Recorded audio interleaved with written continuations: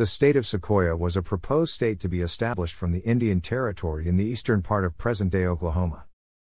In 1905, with the end of tribal governments looming, Native Americans of the Five Civilized Tribes, the Cherokee, Choctaw, Chickasaw, Creek, and Seminole, in Indian Territory proposed to create a state as a means to retain control of their lands.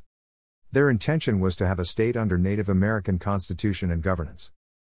The proposed state was to be named in honor of Sequoyah, the Cherokee who created a writing system in 1825 for the Cherokee language.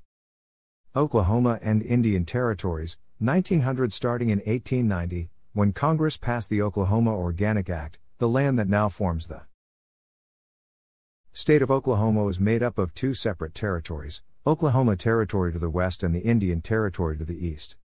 The Indian Territory had a large Native American population.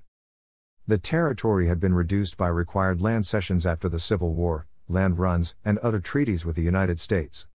In the 1900 U.S. Census, Native Americans composed 13.4% of the population in the future state. By 1905, the Five Civilized Tribes comprised about 10% of the Indian Territory's total population of around 600,000 people.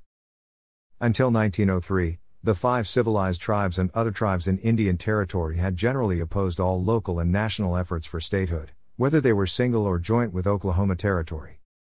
That changed as the date set by Congress for the breakup of tribal governments and communal lands in the territory approached. The desire of tribal leaders to retain their historic authority and for the territory to be admitted as a single state, apart from Oklahoma Territory, culminated at the Sequoyah Convention, which met as a whole in 1905 on August 21 and 22 and September 5–8. The Sequoyah Constitutional Convention met in Muscogee, on August 21, 1905. General Pleasant Porter, principal chief of the Creek Nation, was selected as president of the convention.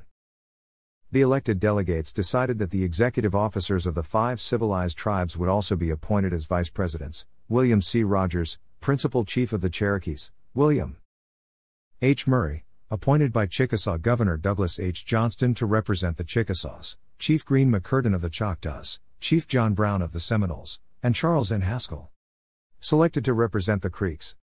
Muscogee journalist Alexander Posey served as secretary. The convention drafted a constitution, drew up a plan of organization for the government, put together a map showing the counties to be established, and elected delegates to go to the United States Congress to petition for statehood, along with 2 Democrats and 2 Republicans who were to serve as congressmen.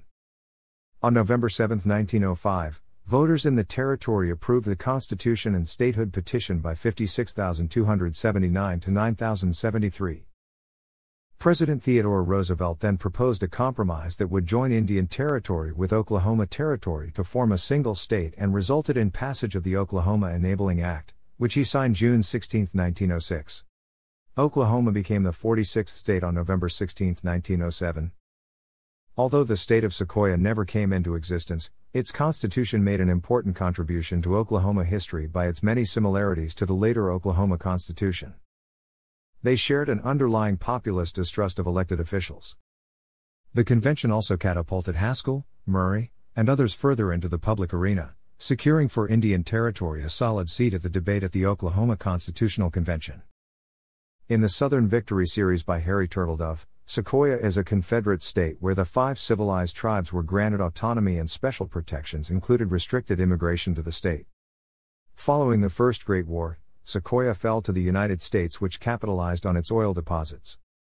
When plebiscites were held in 1941 in the former Confederate states of Kentucky, Houston, and Sequoyah, only Sequoyah voted to remain a part of the United States. This served as the casus belli for conflict in North America during the Second Great War. Thanks for watching.